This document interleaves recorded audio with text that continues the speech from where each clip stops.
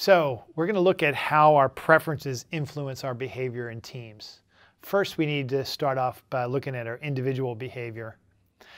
Many of you may have done the Myers-Briggs profile in the past, and that's really great in helping us understand our preferences, but then those preferences do drive our behaviors. Let's look at another similar model called the DISC profile, and I'll explain more as we go along.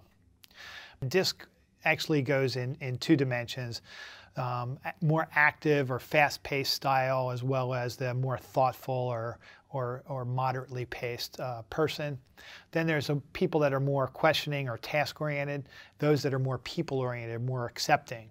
And if we were in a classroom, I'd actually divide you up into those four groups. Those that are more active and task-oriented would go to one side, and they're what we call dominant.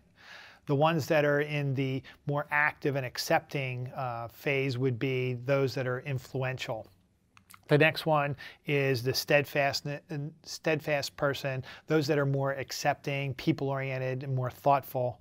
And then the last would be the compliance, or the C's, which are more questioning or task-oriented and much more moderately paced. Those that are the high D's, the dominant ones, are actually really driven by accomplishing their own agenda.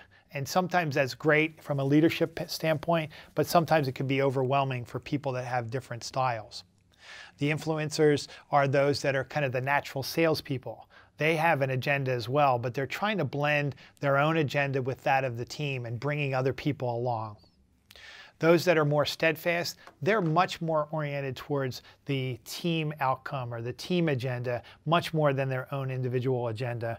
And lastly, those that are compliant like to put process in place. In fact, there's not just a way to do things, but there's a right way. And so whenever any of us get caught in our own natural proclivity, we could actually have some repercussions when dealing with people that have different styles. What I really want you to do is take away, first of all, what your own style is. What is it behaviorally that we can point to? One of the things that's really great about this profile is that it's action-oriented. Other people can see. If we were doing Myers-Briggs, it's again about your preferences, how your brain's wired. Sometimes we might have to guess about how that actually comes through. But if you remember the four styles here, first of all, understand what your own style is. And then secondly, start to understand what the styles of other people are.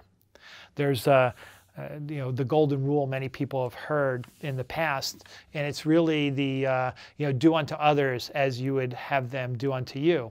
It makes a huge assumptions. It assumes that other people want to be done unto the way you want to be done unto.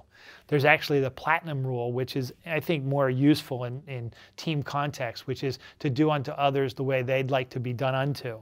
So if we're able to flex our style in the direction of someone else that may not be our natural style, it'll cause us a little bit of stress, a little bit of pressure to make that move. But then once we do that, they're going to be more apt to move in our direction as well, so that the team dynamics will actually work a lot better that way. In fact, if you think about it, we're all motivated by our own style of behavior. We're looking at how to solve or soothe our internal needs. When we look at other people, we're trying to influence others with a style that would be influential to us. Again, that golden rule. We got to be careful about that. We also need to be careful about how we judge other people. Typically, we're going to do that also towards our behavioral preferences. What we need to do is look at that whole picture and see how everyone fits in and how we can use each of our strengths and our styles to our own benefit of the team.